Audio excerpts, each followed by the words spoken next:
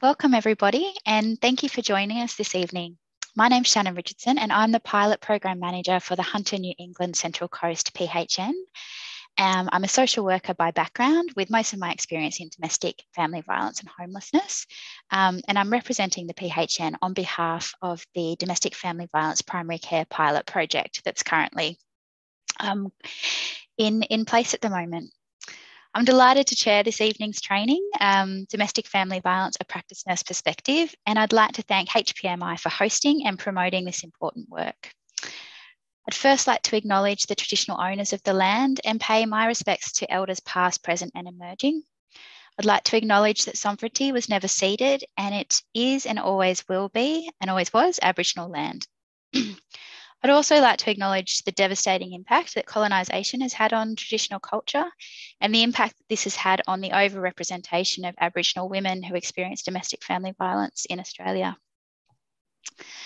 We have a fantastic group of presenters this evening and I cannot wait to introduce you to them. However, just a couple of housekeeping things first. So it's a small group that we have this evening, so we will allow questions throughout the session. If you could please type your questions into the chat function on Zoom and I'll ask these to the presenters on your behalf. As you'll be aware, the webinar is being recorded and will be available on the HPMI Education website and also on the Hunter New England Central Coast PHN YouTube channel. Your audio and video are switched off, but we are keen to interact with you as much as possible. So please submit those questions as mentioned and I will ask them on your behalf. There are no silly questions that are silly or stupid, and the purpose of this evening is for us to share as much as we possibly can to assist you. We really want you to walk away with an increased knowledge and confidence to start the conversation with a patient who may be experiencing domestic family violence. If anybody is finding the information presented this evening triggering, we do have support services listed in the presentation. However, please feel free to direct message me and I can provide you direct support services that you can contact. HPMI will send an evaluation tomorrow via email, so please remember to fill out this evaluation. It's really helpful for us to know, how we can improve. Once this is done, you will receive your certificate of attendance that can be used for you to access your CBD points. So without further ado, I'd like to introduce our presenters this evening. So we've got Dr. Colette Hourigan.